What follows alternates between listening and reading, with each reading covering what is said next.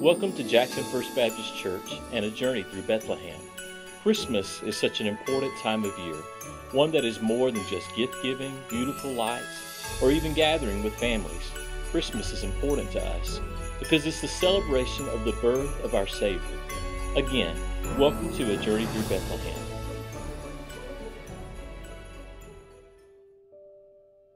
In the 6th month, the angel Gabriel was sent from God to a city of Galilee named Nazareth, to a virgin betrothed to a man whose name was Joseph, of the house of David.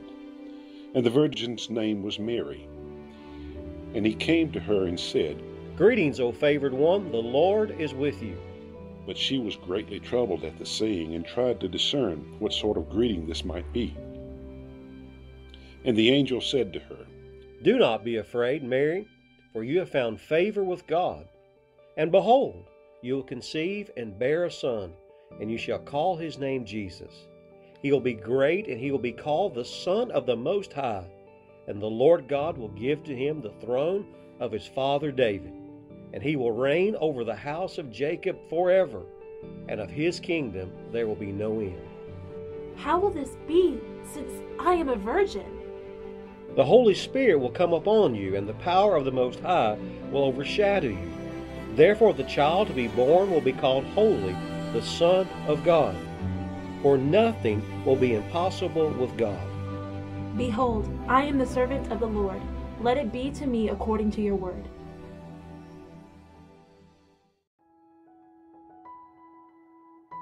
While they were in Bethlehem, the time came for Mary to give birth.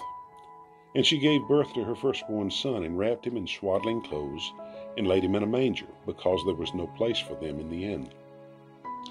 And in the same region there were shepherds out in the field, keeping watch over their flock by night. And an angel of the Lord appeared to them, and the glory of the Lord shone around them, and they were filled with great fear.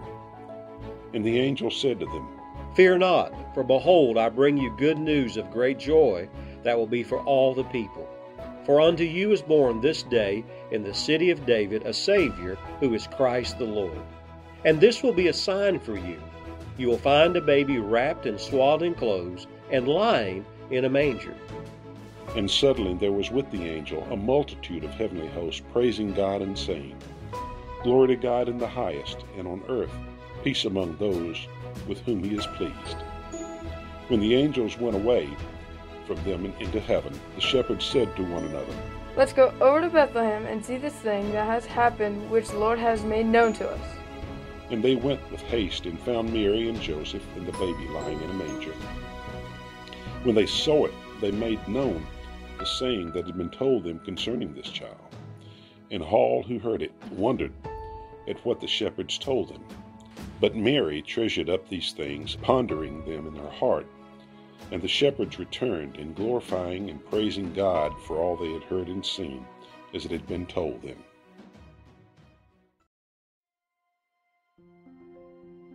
Over 33 years of his life, Jesus Christ lived a sinless life, fulfilled prophecy, healed the sick, walked on water, raised the dead, all proving that he was God incarnate.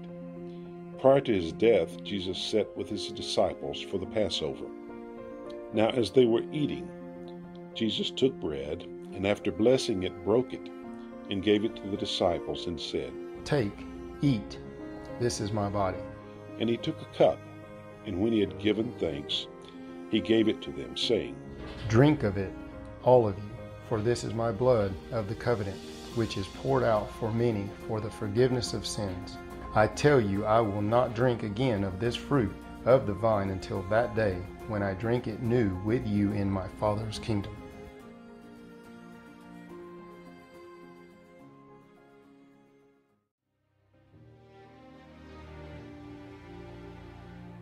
When they came into the place that was called the Skull, where they crucified him, and the criminals, one on his right and one on his left, and Jesus said, "Father, forgive them, for they know not what they do."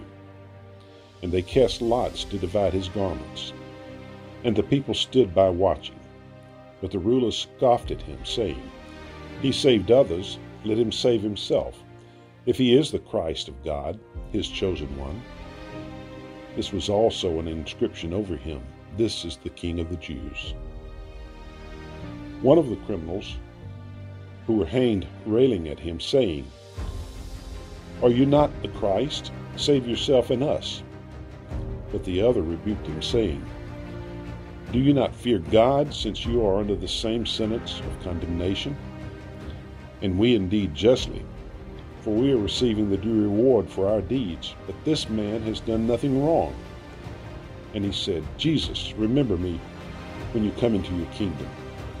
And he said to him, "Truly I say unto you, today you will be with me in paradise." It is now about the 6th hour, and there was darkness over the whole land until the 9th hour, while the sun's light faded, and the curtain of the temple was torn in two. Then Jesus, calling out with a loud voice, said, "Father, into your hands I commit my spirit."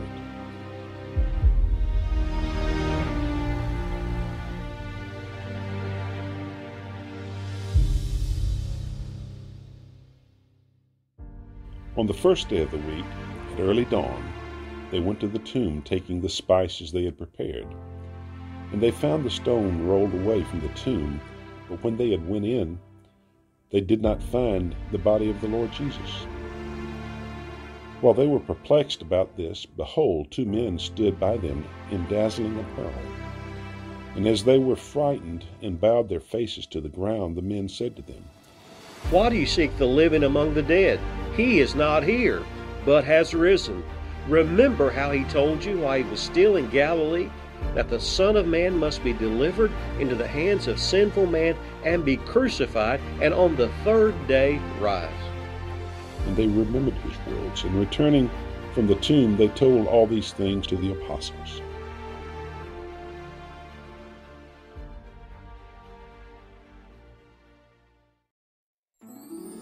Yes, he was resurrected from the dead.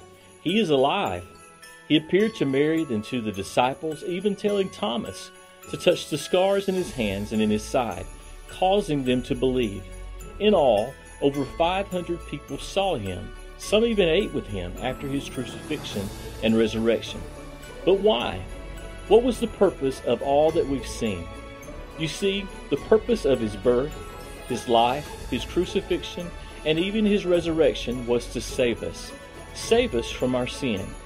For the wages of sin is death, but the gift, yes, the gift of God, is eternal life in Christ Jesus our Lord. If you are asking right now how to receive this eternal life, first remember all that you've seen and heard. Everything that is necessary for you to receive eternal life has already been done by Christ. He poured out his blood for all your sin, and upon himself he willingly suffered the wrath of God. All you must do is receive it. If you will confess your sin, believing in your heart that God raised him from the dead, you shall be saved. For anyone who calls on the name of God shall be saved. We understand that it's a lot to digest and that you might have questions. If you do, please don't hesitate to contact us through our website, jacksonfbc.com, or through Facebook. We'd love to talk with you. If you don't have a church family, why don't you just join us this Sunday at 9:30 or 11 o'clock for worship? And Merry Christmas.